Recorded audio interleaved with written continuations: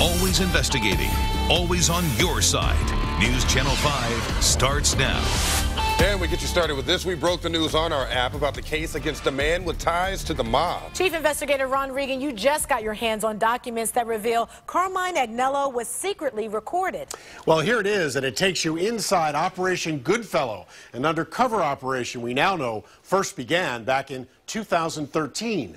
It ended last month when Agnello was arrested at his Cleveland scrapyard and later charged with operating a multi-million-dollar fraud ring involving stolen cars.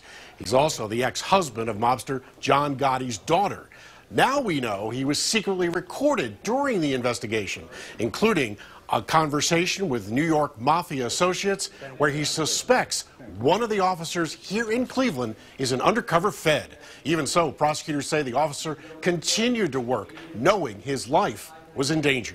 The undercover conversations are part of a motion to set bond for Agnello at $1 million, describing him as continuing to do business with other criminals in New York on a daily basis. Now, coming up at 6 o'clock, what Agnello allegedly said should happen to someone who is causing his wife trouble.